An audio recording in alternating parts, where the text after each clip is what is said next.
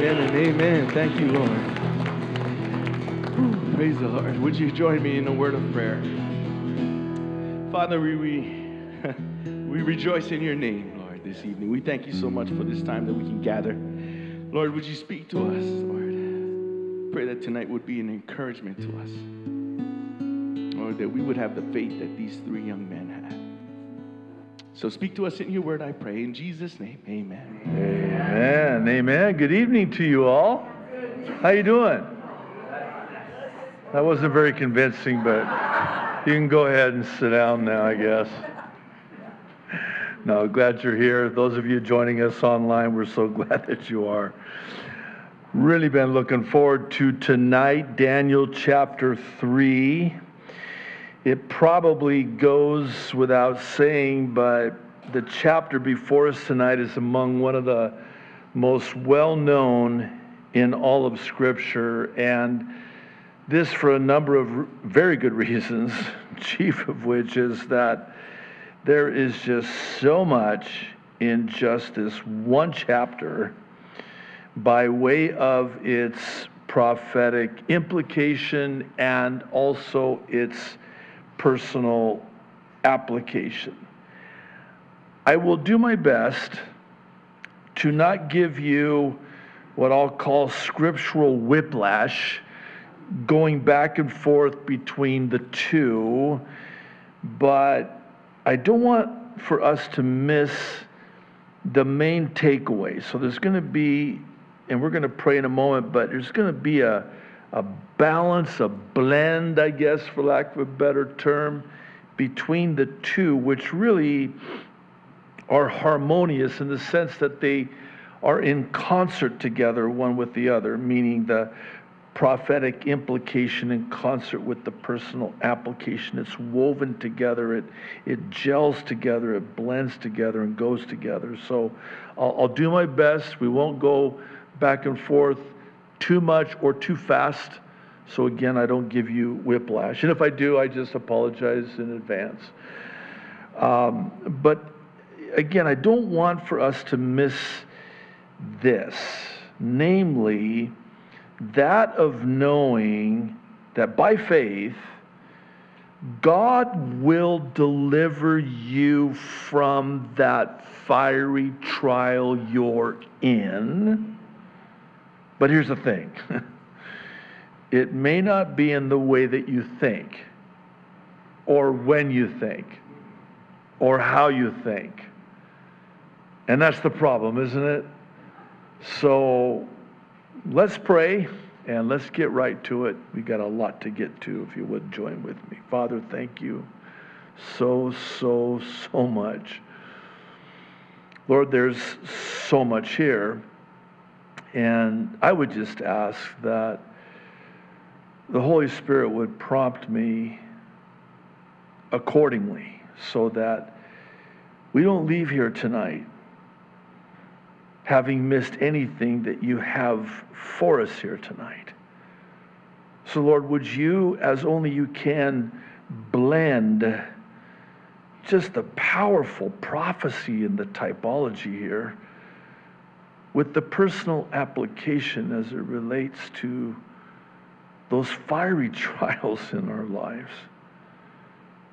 And so, Lord, thank you in advance for what you're going to do. And thank you, Lord, that you are able and will always deliver us in your way, in your time, and for your glory. So, Lord, bless our time together tonight in this amazing chapter, we pray. In Jesus' name, amen. All right, let's roll up our arm sleeves, verse 1. Nebuchadnezzar, the king, made an image of gold. Stop. We need to borrow from chapter 2. This is going to be germane to our understanding of the details in chapter 3. One of which is this image of gold, all gold. Now, why is that important? Because in chapter 2, Nebuchadnezzar had a dream that only Daniel could tell him what the dream was and then interpret it, and it was of an image with only a head of gold. So what does Nebuchadnezzar do? In defiance and rebellion against God, he makes the whole image gold. There's one thing that's going to come out of this tonight, and we're going to see it here in just a moment, just in verse 1, is the typology of the Antichrist. Let me explain. The Antichrist is not just against Christ, Antichrist in defiance of Christ, but subtly and satanically in the place of Christ.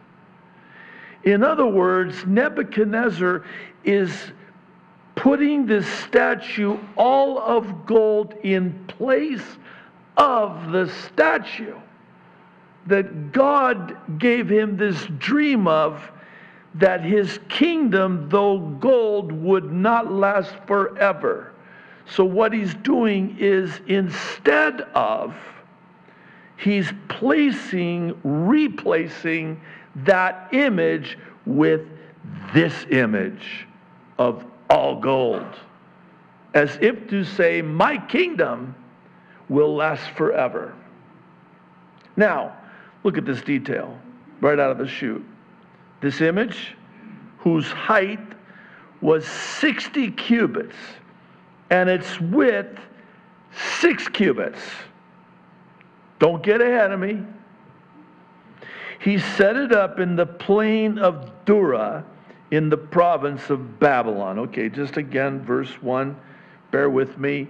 You can go to modern-day Iraq, to this location, then called the plain of Dura, in ancient Babylon, which is approximately 50 miles away from the capital of modern-day Iraq, the city of Baghdad. This is where this all took place. And get this, you can go to this location and you will find the archaeological finds of a colossal statue with a huge platform in this expansive plain, which it would have needed to be this flat, vast plain, and right smack in the middle are the archaeological finds of a colossal statue, exactly as we're told here in Daniel 3. How chicken skin is that? I love it when God does that. You know, by the way, just parenthetically, let me say, you know, when archaeologists make a find and discover some ancient civilization, do you know where they go to authenticate or validate or even understand what they just found? The Bible. They don't go to the Book of Mormon. No, I mean that for real, because do you know that there is absolutely zero, zilch, nada, nothing found archaeologically anywhere in the world that provides evidence that there was ever any people called the Nephites. You will not find any authentication. Was that a word? Authentication. I'm sorry. I was blending two words together for you, two for the price of one. You will not find it. But these are not Christians. These are secularists. These are scientists. These are archaeologists. They are geologists, and they find something and they go, wow, this is really ancient. I wonder what it is. I don't know. Let's go to the Bible and find out. Oh, this was in Daniel chapter 3. That was that gold image that Nebuchadnezzar made. It was right here. This is the plain of Dura, right? Get your GPS out. Yeah, right there. That's it. Verse 2. And King Nebuchadnezzar sent word to gather together the satraps, the administrators, the governors, the counselors, the treasurers, the judges, the magistrates, and all the officials of the provinces to come to the dedication of the image which King Nebuchadnezzar had set up. So, verse 3. The satraps, the administrators, the governors, the counselors, the treasurers, the judges, the magistrates, and all the officials of the provinces gathered together for the dedication of the image that King Nebuchadnezzar had set up, and they stood before the image that Nebuchadnezzar had set up. This might seem like repetitive, even redundant detail, but it's here for a reason. You'll see why in a moment. Now, I want you to I know I probably say this every week. Please don't tire of me saying it, but let's use our God-given imagination. Let's put ourselves there. Let's take a trip to Iraq. I wouldn't recommend it, but let's just do it tonight in our Bible study. We're there.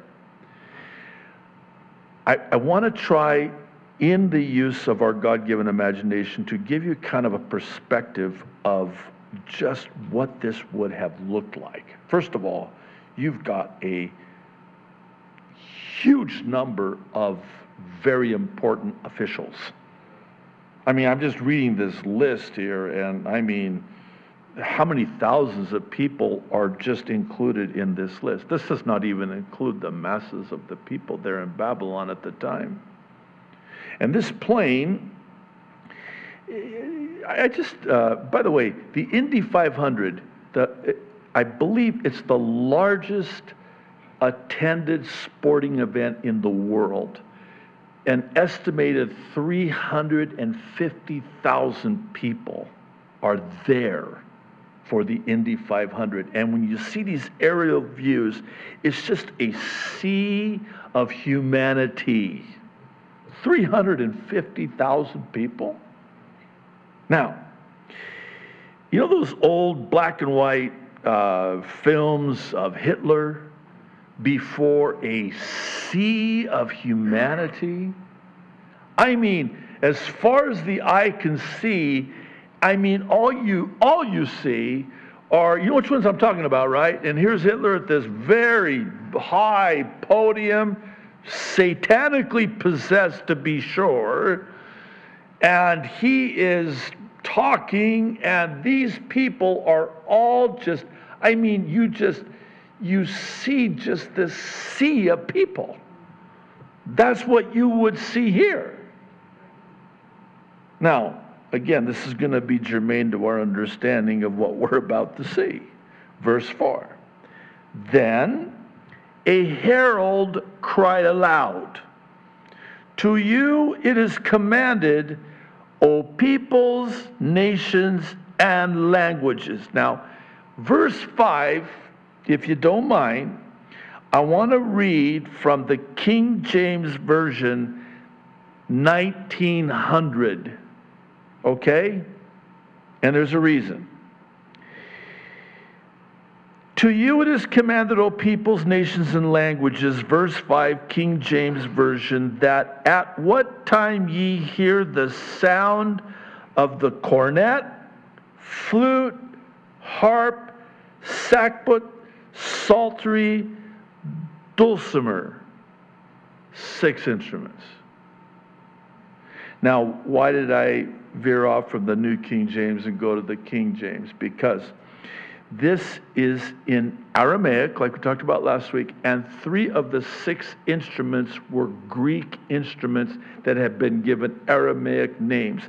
And it's for this reason that we see a variation in the translations when it comes to the listings of these specific instruments.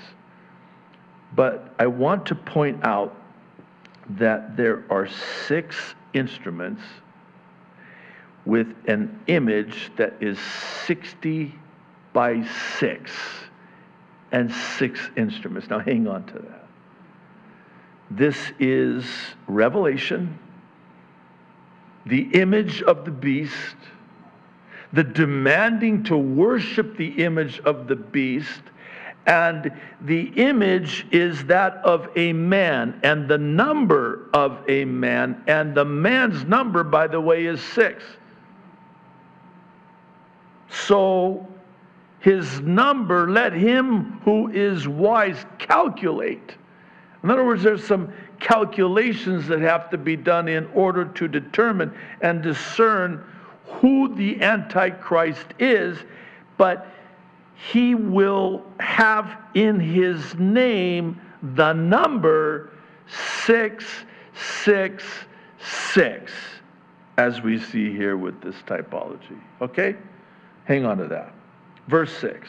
And whoever does not fall down and worship shall be cast, notice this word, immediately into the midst of a burning fiery furnace. Okay, I have a question. If somebody doesn't bow down, we got the sea of humanity, they don't bow down and worship, once the music starts playing, which, by the way, the power of music,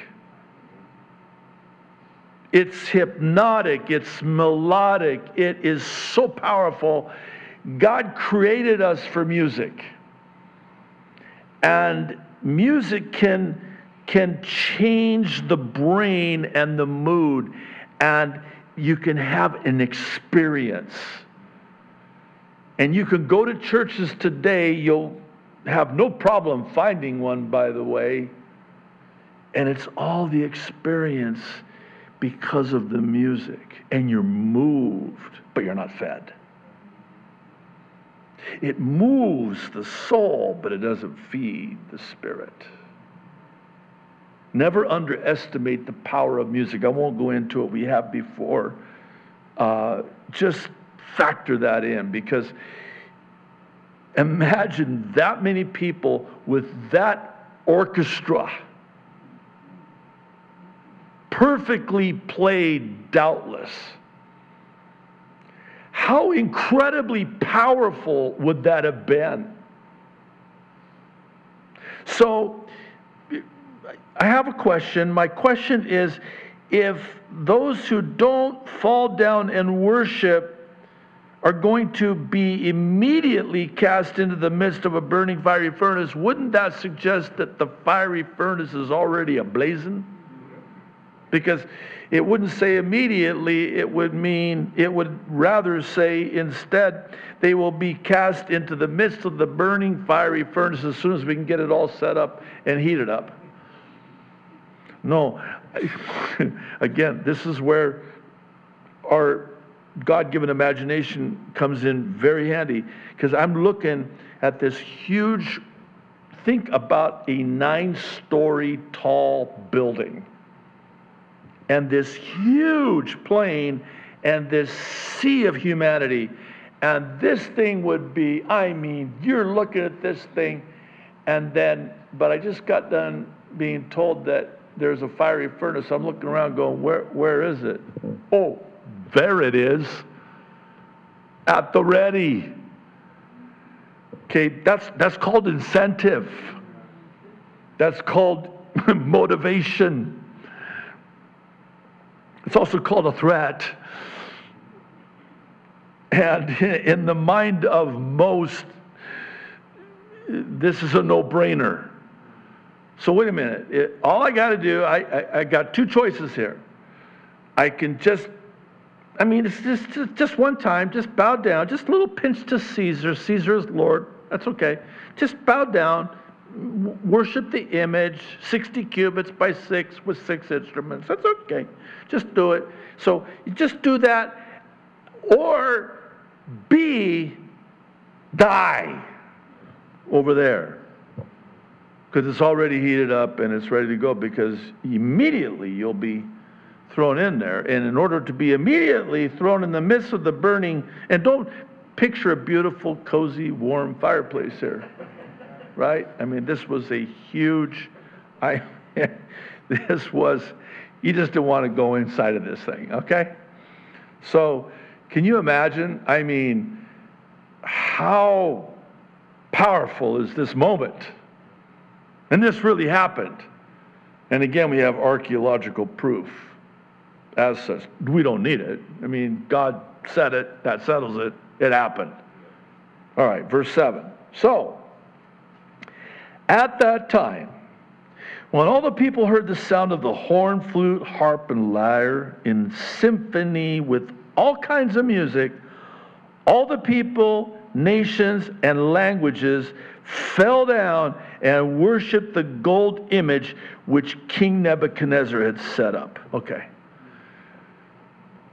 Back to the black and white Hitler, Nazi, Sea of Humanity films. Okay? Can you imagine? Music's played. Everybody bows down. You see all of that sea of humanity, boom, go down. Except for 3. You think they're going to stick out? And how about the pressure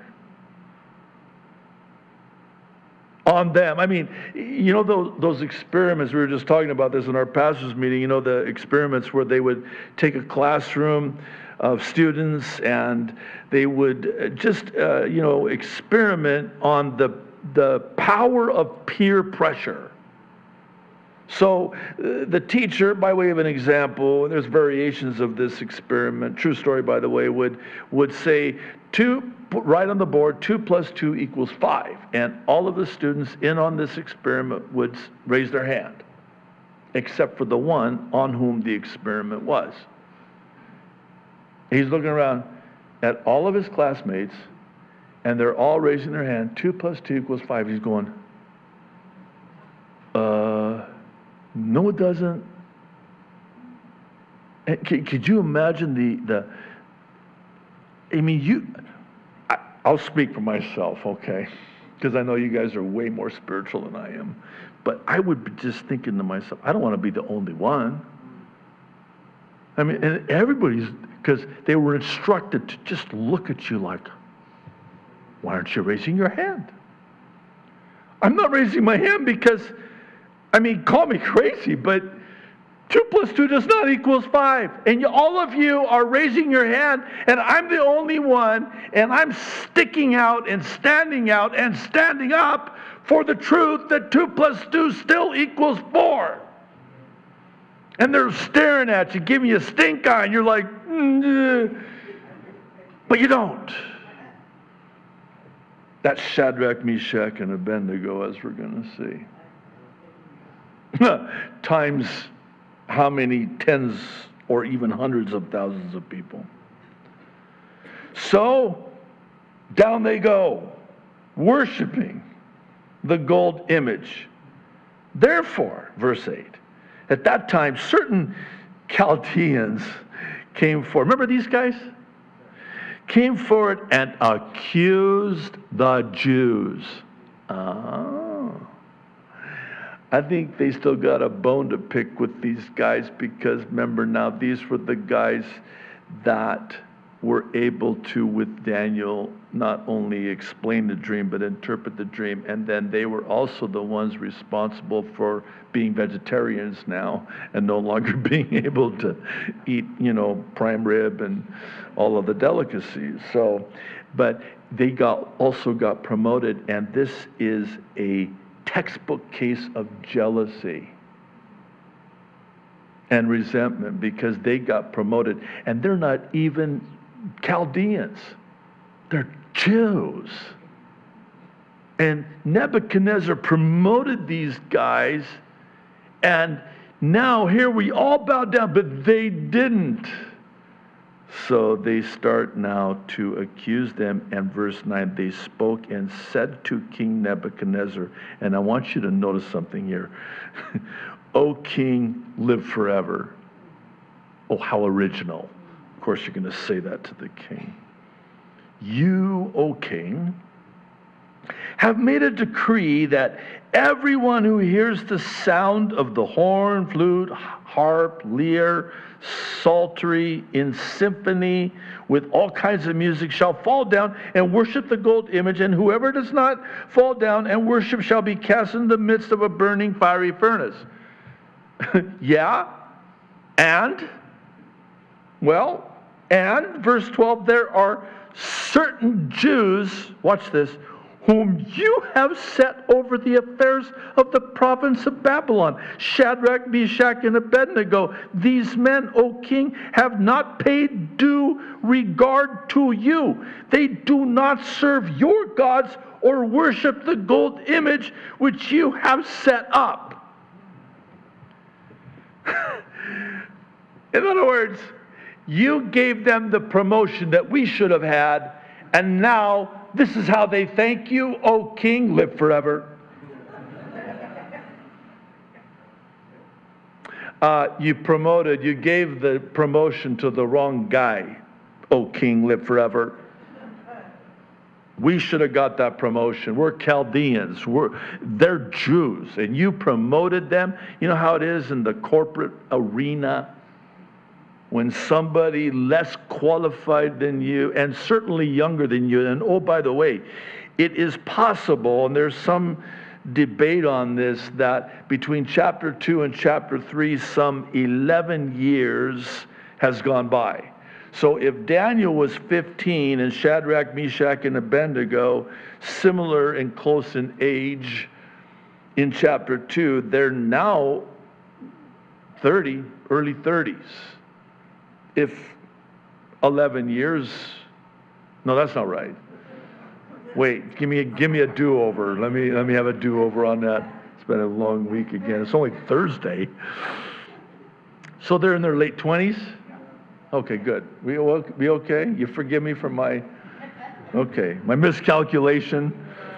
I will never be able to figure out who the Antichrist is, nor do I wish to, nor do I have to. So anyway, so they're in their 20s now. They're still young. Now, why do I mention that? Because you gotta know these Chaldeans that are accusing these Jews and jealous of these Jews who got the promotion they thought they should have got are older. No, let's go back into the workplace just to put it into perspective. Here you are. You've been working for this guy for 15 years. And here comes a young whippersnapper, this little fancy pants, hotshot, young buckaroo. That's not a bad word. That's, I think, little boy in, anyway, Spanish. Whew.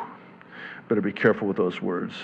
I mean, so, and they get the job you should have got. You've got more seniority. You're more qualified.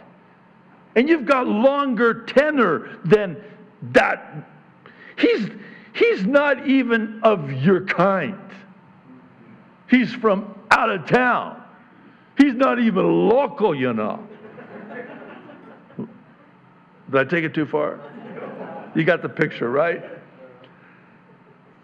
I'm just saying, this is how they viewed these guys. They hated them. They despised them. And now they've got the perfect opportunity to get their jobs, which they should have got in the first place.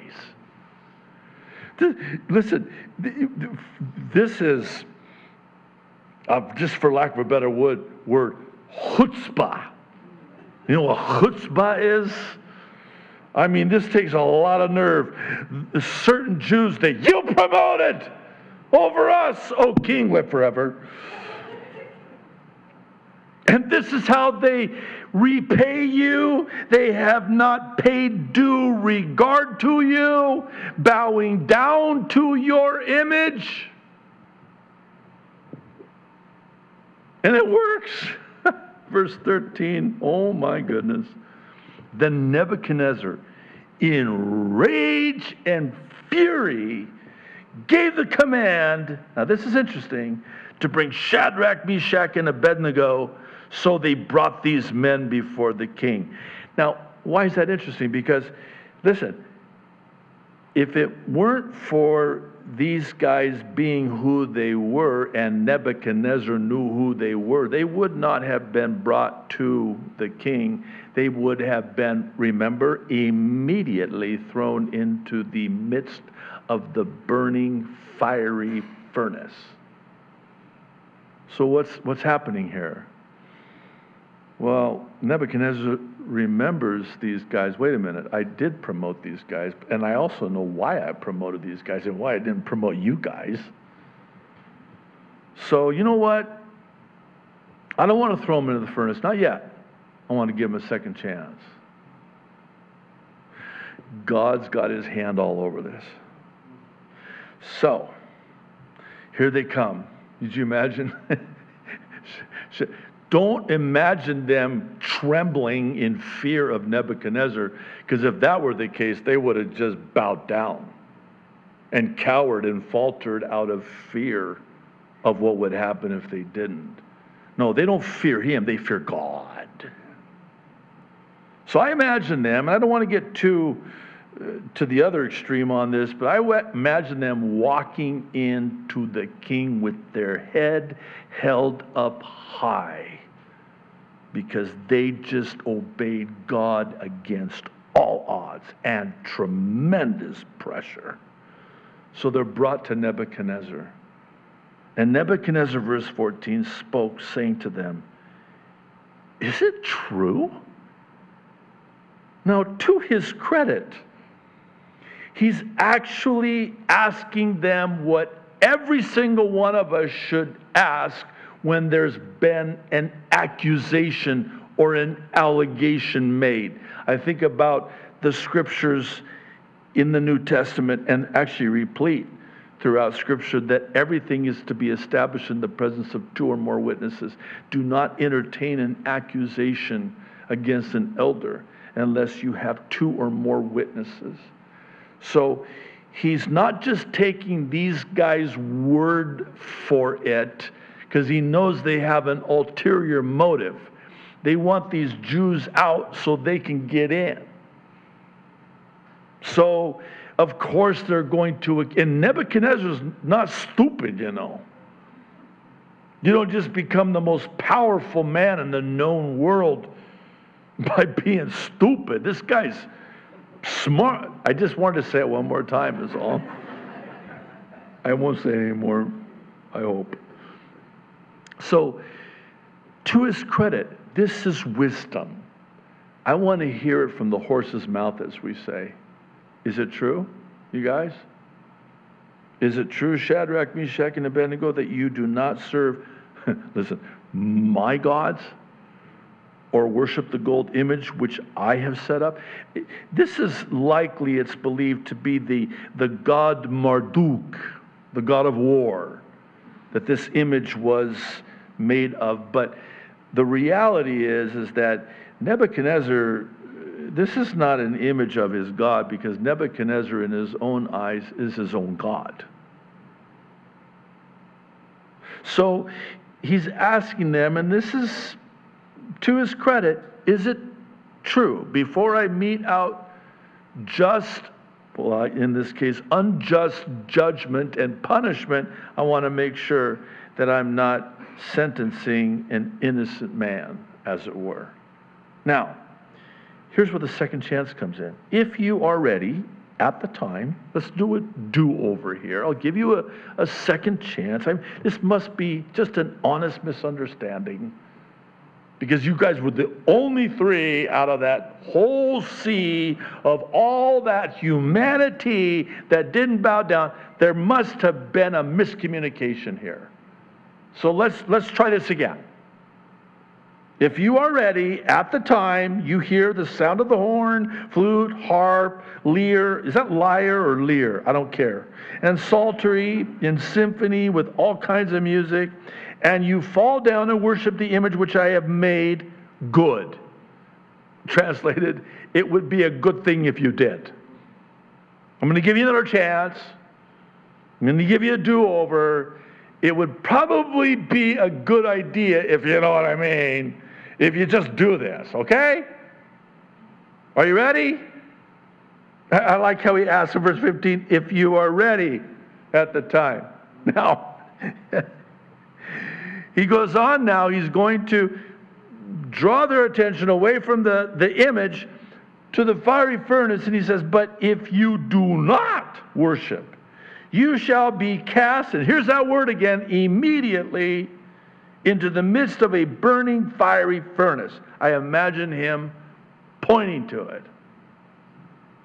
And this is where it gets really interesting. This is Nebuchadnezzar asking Shadrach, Meshach, and Abednego, and who is the God who will deliver you from my hands? And he said it just like that, too. You're going to find out by the end of the chapter tonight, Neb. Verse 16. Oh, I love this. Shadrach, Meshach, and Abednego answered and said to the king, "O Nebuchadnezzar, we have no need to answer you in this matter." Meaning, you're not going to change our minds. Don't get the orchestra. Don't waste your time. Don't bother. No need. No need. If, verse 17, that is the case, our God, whom we serve, is able to deliver us from the burning fiery furnace, and he will deliver us from your hand, O king. And they don't say live forever. Did you catch that? Good. Wait. Woo! Talk about chutzpah. Yeah, I would have loved to have been a fly on a camel close in proximity to this when it went down. Did you imagine what the look on his face was?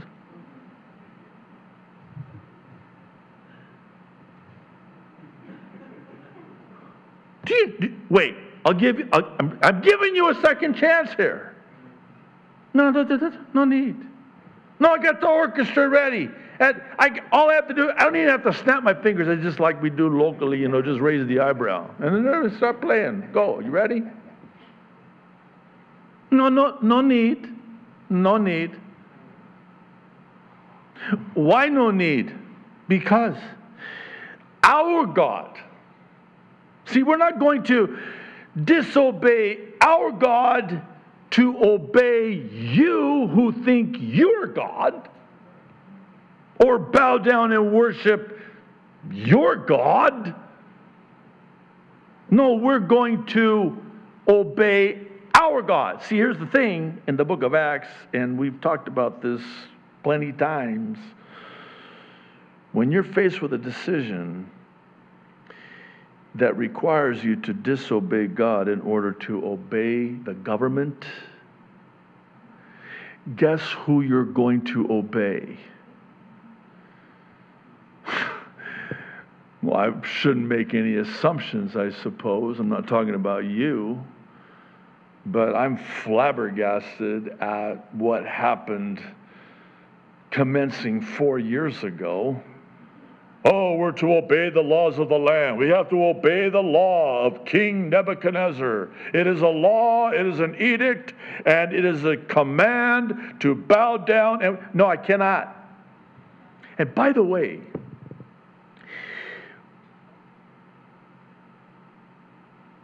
they had already done this before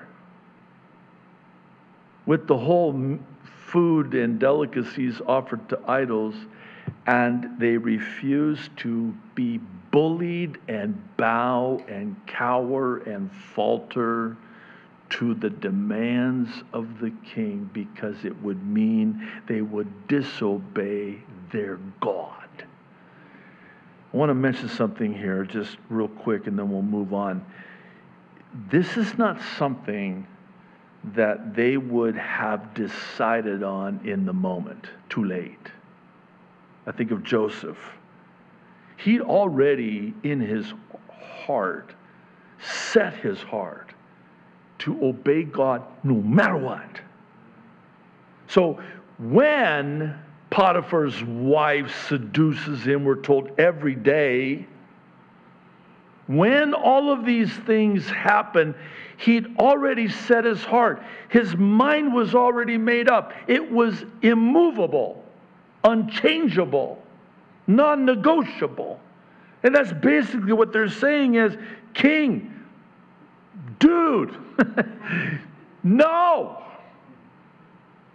Nothing's going to change our minds, and here's why. Because no matter what happens, you can throw us into that barbecue pit all you want. At the end of all of this, we will be delivered from you. Whether we're torched to a crisp, we're still delivered from you, by the way, or not. But if not, now this is key. God is able and can, that's not the question. The question is not, can God? The question is, will God? Is it God's will? Herein lies, these first three words in verse 18, I hate to use the expression, but for lack of a better one, the key to understanding those times in our lives when we go through those very painful trials. God can, but what's God's will?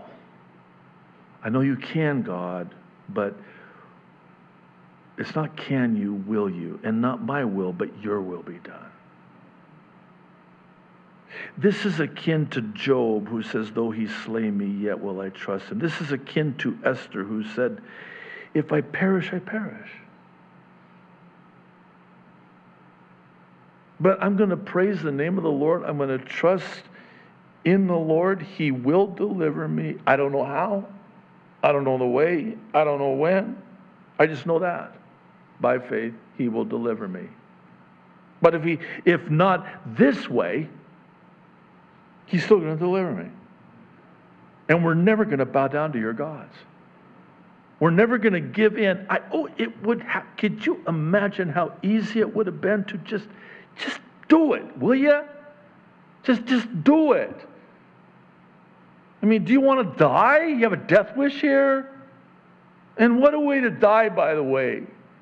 Burned alive? Well, Nebuchadnezzar is not happy, and we're told, verse 19, that Nebuchadnezzar was full of fury. And the expression on his face changed toward Shadrach, Meshach, and Abednego. He spoke and commanded that they heat the furnace 7 times more than it was usually heated. Now, this implies that prior, Nebuchadnezzar, who they had found favor in his eyes, Shadrach, Meshach, and Abednego, was talking to them possibly in a very civil manner. You guys, come on, let's talk about this. Let's work this out, man. I'll give you another chance. I'm not going to throw you and torch you right away. I like you guys. I promoted you guys. So let's work this out, you guys. Come on. And so he's talking, nice, play nice. He's talking nice. And then when they tell him that, he completely changes. The expression on his face. And this 7 times, can you hang on to that now? So we got 3 6s and 1 7. Are you okay with that?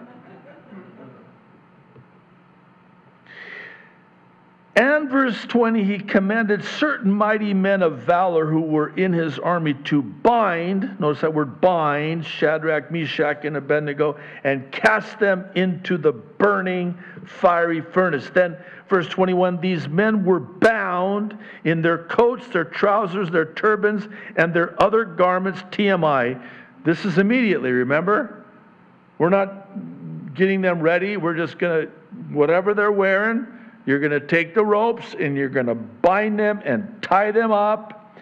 And they were cast into the midst of the burning fiery furnace. Therefore, verse 22, because the king's command was urgent, I want this done now. And the furnace exceedingly hot, because I want this thing turned up full blast, 7 times hotter. The flame, get this, of the fire killed those men who took up Shadrach, Meshach, and Abednego. How would you like to have been on shift that day?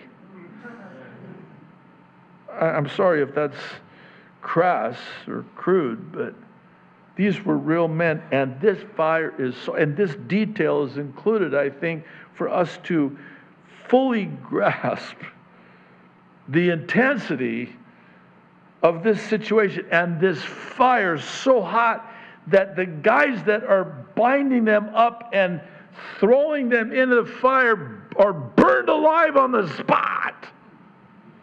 This thing is hot, really hot.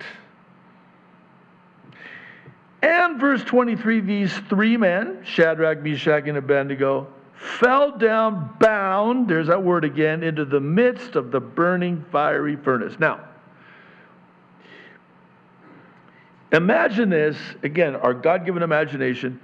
So they're bound up, they can't move, they're picked up, they're carried by these guys who were fried on the spot, and they're thrown in face down, bound into the fiery furnace. Now, you would just think that they would say, okay, that's it. I mean, if the guys that threw them in there are dead and burned, I'm sure they're going to be burned to a crisp pretty quick too. But then you've got verse 24. And there is some question on this, because it would stand to reason that King Nebuchadnezzar watched instead of just getting up and, okay, they're there, those guys are dead, sorry, got to get some guys to take their shift, and then he would just walk away. But he doesn't. He must have been watching, because we're told then King Nebuchadnezzar was astonished, and he rose in haste. Picture him getting up really quickly and spoke, saying to his counselors, did we not cast 3 men bound into the midst of the fire?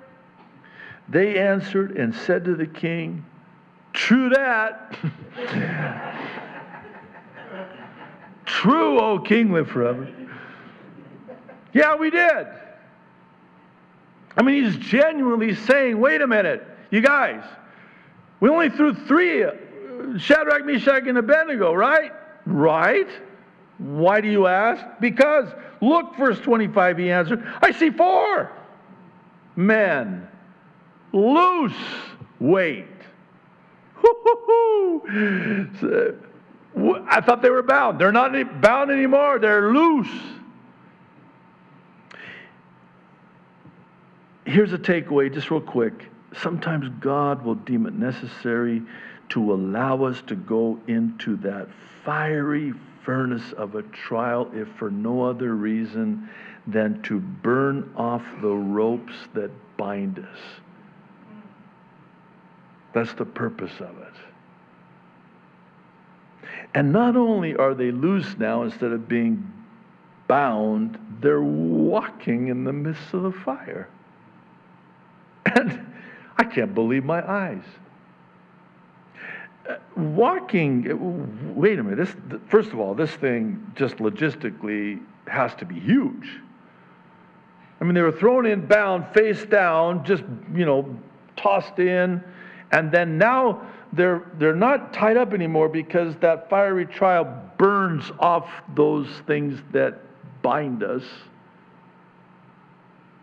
And now not only are they not bound and face down, they're walking. They're walking around? See, if it were me, I'd be like curled up in the corner going, I'm still alive. I'm not burned. And these ropes that were once bound, they're gone. They got burned off. They're, in fact, the only thing that were burned. And watch this. And they are not hurt, King Nebuchadnezzar says. Oh, if you're in a trial, you will not be hurt. God does not want to hurt you or harm you. He has a plan for you of a future and a hope for you, not to hurt you.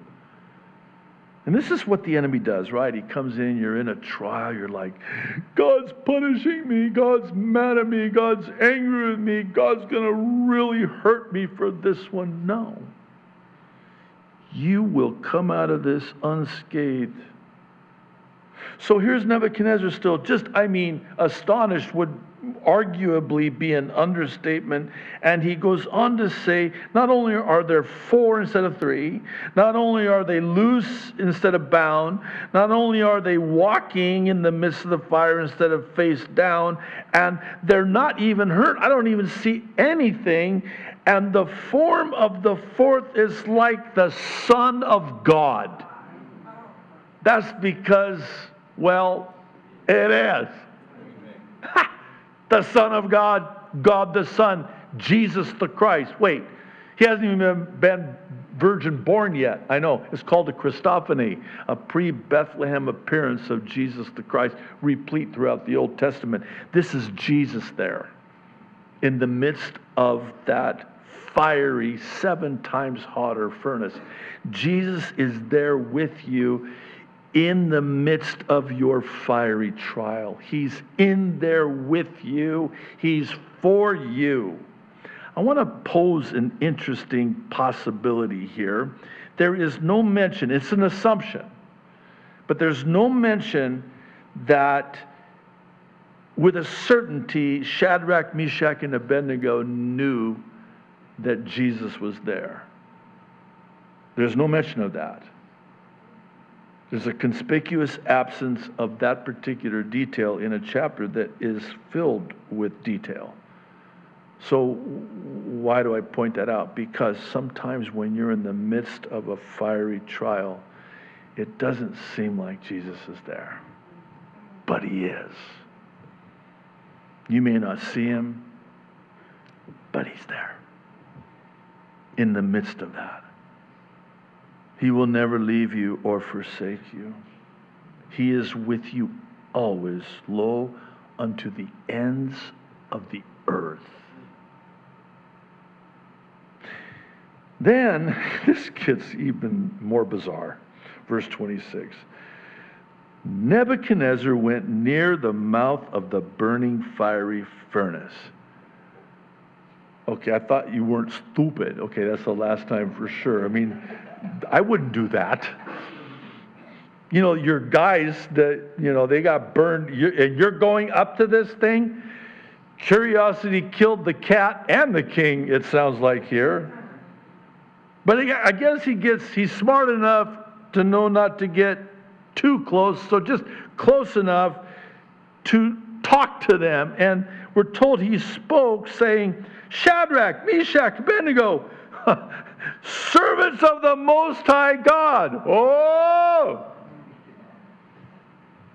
Come out and come here. Listen, I know I've shared this before, but if I'm Shadrach, Meshach, or Abednego, I'm like, Neb, I'm good. I'm not coming out there. Jesus is here. And by the way, you're the one that threw me in here in the first place. I got him an idea. Why don't you come in here? How about that? I mean, just pray for me. There are other people like me that think like that. So, come out.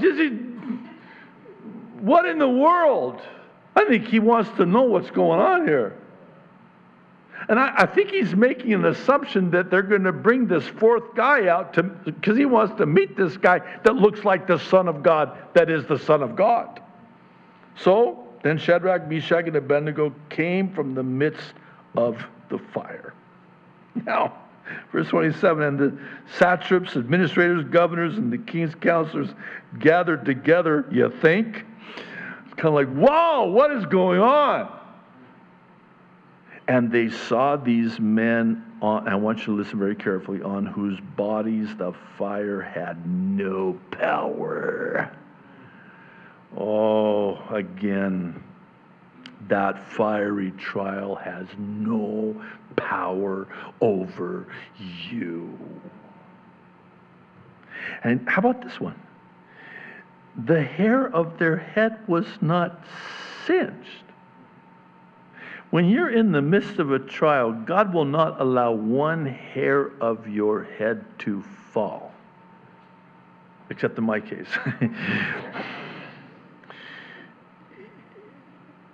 He's got the hairs on your head counted.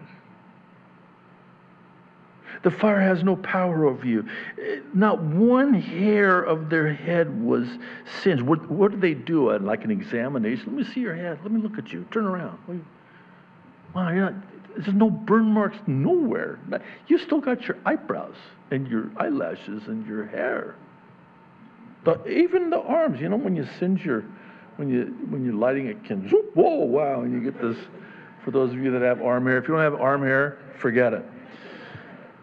So, and again, not only that, but nor were their garments affected, and the smell of fire was not on them.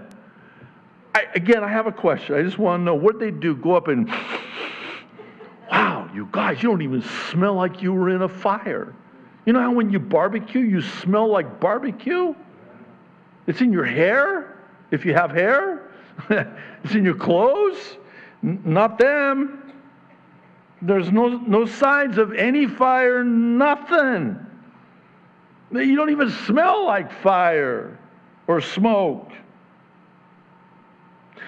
Nebuchadnezzar spoke, verse 28, saying, now don't get too excited here.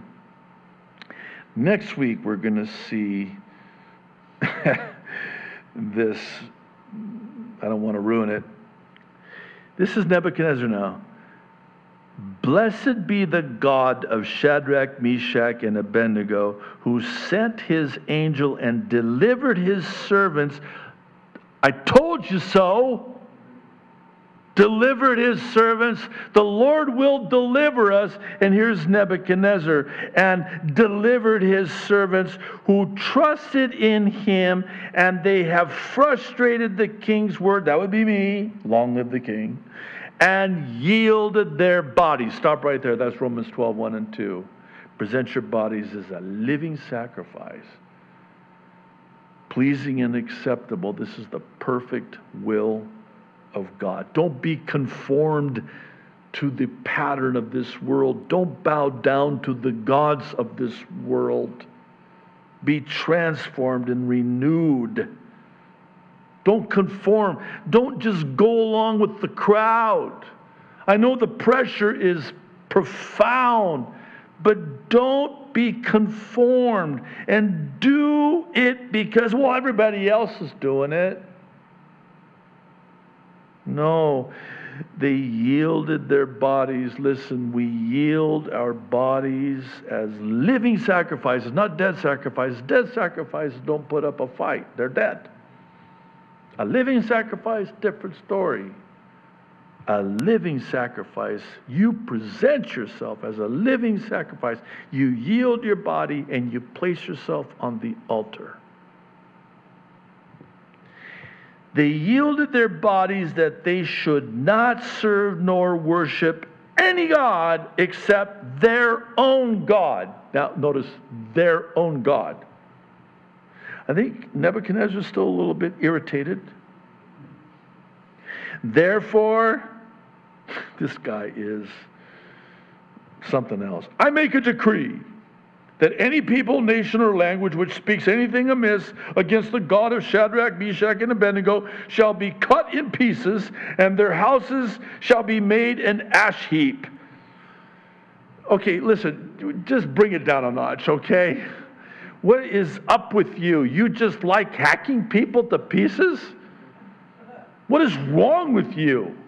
You want to torch their houses down to the ground, to an ash heap? We don't want people worshiping our God that way. We don't want them to be forced to the way you guys do. You force people to worship your gods that are no gods at all. Not our God. Our God is worshiped because we love him and obey him. So Nebuchadnezzar goes over the top, and he says that the reason that he's going to make this decree to hack people into pieces that say anything. You get caught talking stink about their God, I'm going to hack you up into pieces and burn down your apartment. Why? Because there is no other God who can, listen very carefully, deliver like this. You got that right. My God will deliver me from that fiery trial no matter what, without fail, without question. The only question is how, the way, when. I don't question that he's going to deliver me. I know he's going to deliver me. And you just admitted it by your own admission, Nebuchadnezzar, that there is no other God who can deliver like this. Then they get another promotion. You got to know these Chaldeans, they are livid now. Then the king promoted Shadrach, Meshach, and Abednego in the province of Babylon. Okay, let's wrap it up. Now, remember the last part of chapter 2 when Daniel was promoted over all the astrologers and magicians and sorcerers and Chaldeans. He was overseeing all of them, and he was promoted and exalted and taken up to the highest position possible next to King Nebuchadnezzar himself. We talked about that last week. But Daniel also got this promotion for Shadrach, Meshach, and Abednego. Not that high position next to King Nebuchadnezzar, but they were still promoted. Now, why do I emphasize that? Because where's Daniel? He's not there. And this is where the marriage between the personal application and the prophetic implication is just so beautiful. Because yes, God will deliver you from that trial. And I want to encourage you, if you're here tonight or watching online and you're going through the trial of your life, God will deliver you and God will see you through. You be encouraged. That's a given. But there's more to it than that. Daniel has pre-furnace been exalted and lifted up to a high position and is not there. Because you know he's not there, because if he was there, he would not have bowed down. Hello? So he's not there. So, but why are Shadrach, Meshach, and Abednego there? Because they were promoted too, yeah, but not to the high exalted position of being taken up and taken out, and not there. So Daniel is a picture of the church and the pre-tribulation 7 rapture of the church. Nebuchadnezzar did not turn the furnace up 3.5 times hotter. No, 7. Daniel is a type of the church pre-7-year tribulation. Shadrach, Meshach, and Abednego, a type of Israel who were saved in the midst of the 7-year tribulation when they come to a saving knowledge of their true Messiah, Jesus the Christ. And they do this when they realize that this false Christ is not the Christ, because their Messiah would never commit the abomination demanding to be worshipped or else. Worship me, my image. And if you don't, it's not a fiery furnace. It's up with your head. Either way, you're dead. The image of the beast, the image of Nebuchadnezzar, 666, the number of the man, the Antichrist in place of Christ, the church pictured in Daniel, pre-tribulation rapture, 7-year tribulation, and Israel goes into the tribulation and is saved in the midst of the tribulation, because that's the purpose of the tribulation, is for the salvation of the Jewish nation. And by the way, when exactly does the Jew realize, wait a minute, this guy is not the Messiah, we were duped and deceived?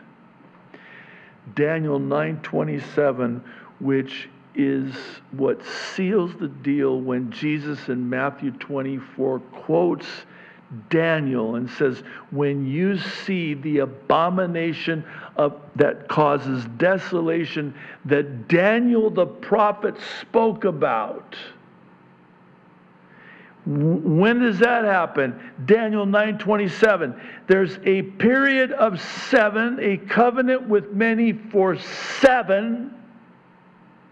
You're not getting away from 7. It's not 6 and it's not 8. And we're almost done. Don't look at the clock. It's after 8:30. We're almost done. This is worth it, 7 in the midst of the 7. The midst of the 7 times hotter fiery furnace.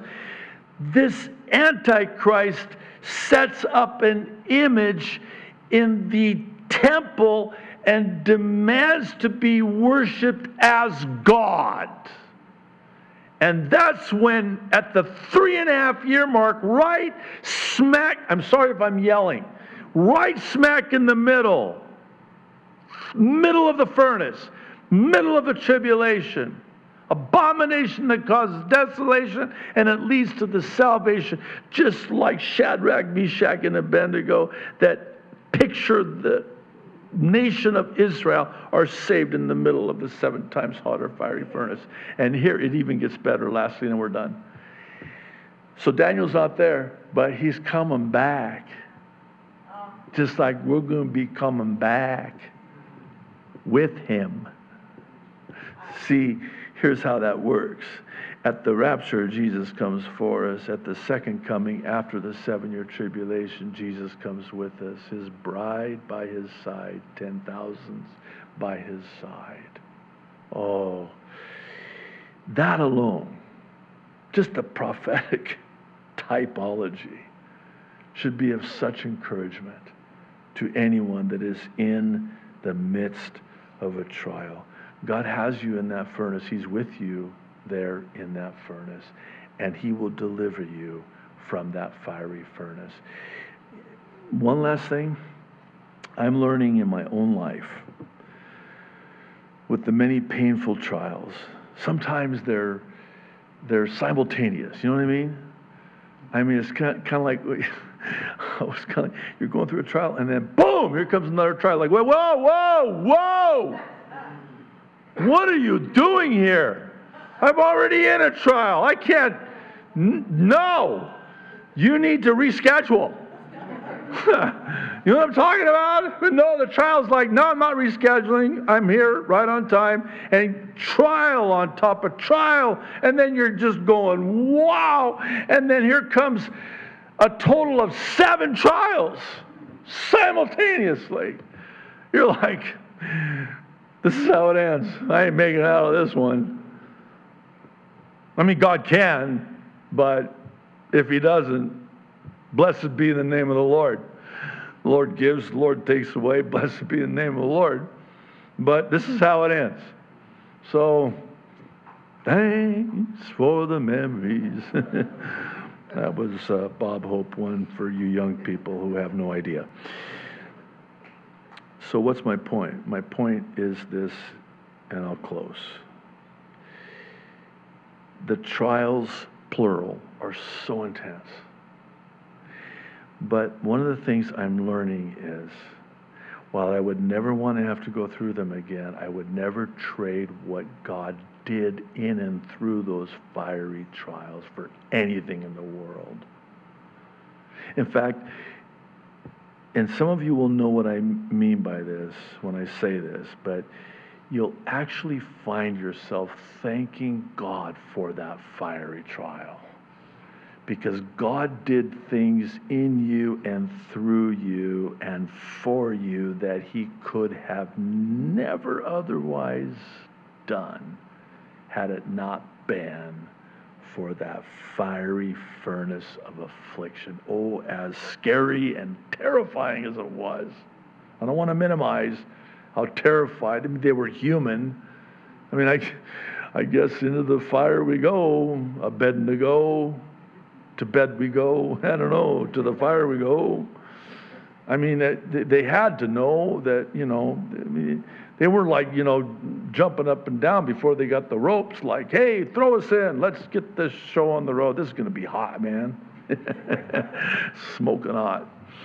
I know I'm butchering it and taking it too far, but you get the point. You're going to thank God for that fiery trial because of what God did in that fiery trial. Take heart and be encouraged. Capono, come on up. We'll close. Thank you for your patience. Stand up. Oh, what a chapter. Man, oh man, oh man, oh man. I could have gone another hour, No, I know you know that. But let's pray. Thank you, Lord. There's so much here, and there's so much to take home with us tonight. But we need for the Holy Spirit to do that for us, because unless the Holy Spirit does that, we're not going to take everything that we can learn from this and apply to our lives home with us. We're going to, how we forget. Especially when we're in the so-called heat of the battle, the midst of that fiery trial, and we're just in panic mode, and we're terrified and full of fear and panicking, but you're there. And you're going to deliver us, and you're doing so many things. And we're going to come out of this thing, and there won't even be the smell of that on us. No harm done to us. Lord, would you remind those of this, especially those who are in the midst of something like this, and it just keeps getting worse, and it just looks so hopeless. Lord, bring hope to the hopeless. Encourage the discouraged. And thank you for your word, Lord. Thank you for this chapter. Wow. We love you so much. In Jesus' name, amen.